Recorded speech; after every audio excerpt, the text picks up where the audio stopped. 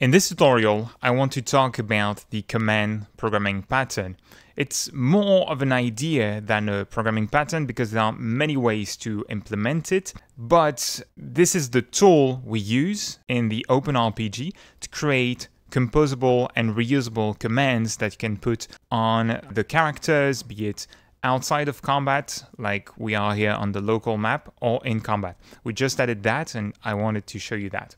In the description, you will find a link to the comment page on the Game Programming Pattern free online book.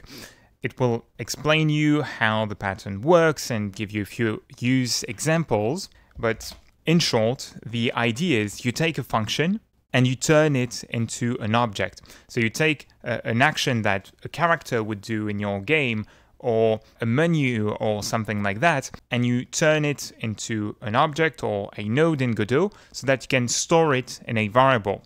This is how, for example, we have an NPC here, and it has an actions node under which you will find two actions. First, you run a dialogue, and then you start combat. This is similar to how you would have events in RPG Maker, for example. You have one line after the other like that, and this is what our action nodes do. Now, if I launch the game, you will see that as we walk next to that character, the dialogue starts, so we can play the dialogue, and when it's done, the code will run the next action, which is start combat, and this starts an encounter.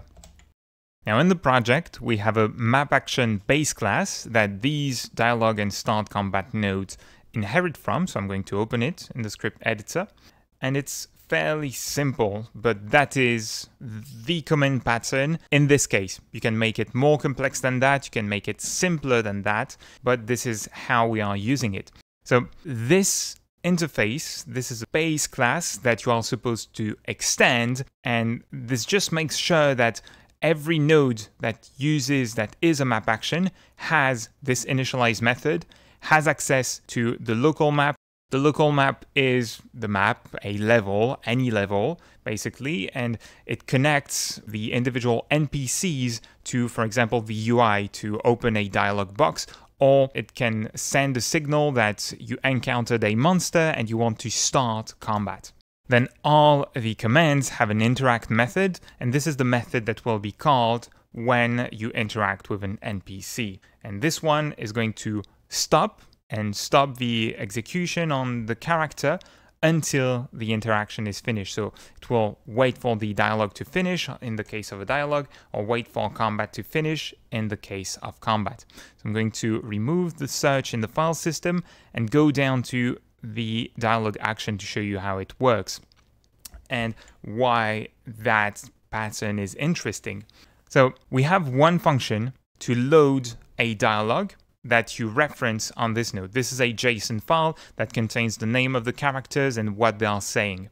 So this allows us to run the various lines of dialogue one after the other in a sequence. Then the interact method, we override it from map action that I just showed you, and this one is going to use a coroutine, a yield, to wait for the dialogue to finish. So it loads the dialogue from the file path that you provide in the inspector, and then it tells the local map, please play this line of dialogue or play this dialogue, and I'm going to wait for you to complete in that function, and then the interaction is finished. We can go to the next one. On our example NPC here, the next one is start combat, so the start combat action, and this one is even shorter because we don't need extra code to load or process anything. We ask the local map to start the encounter, so the monster that we encountered on this node, and we wait for the combat to be finished. That's it. Now we can add new actions like these, new objects that you can put on any NPC. You can think of actions like loot item on a chest, so you receive some item. You can think of open the shop, for example, if you want to create a merchant. So as we add new features to OpenRpg, we will add also new map actions like these. That was just a short tutorial, but that said, I want to thank you kindly for watching. Be creative, have fun. See you in the next one. Bye-bye.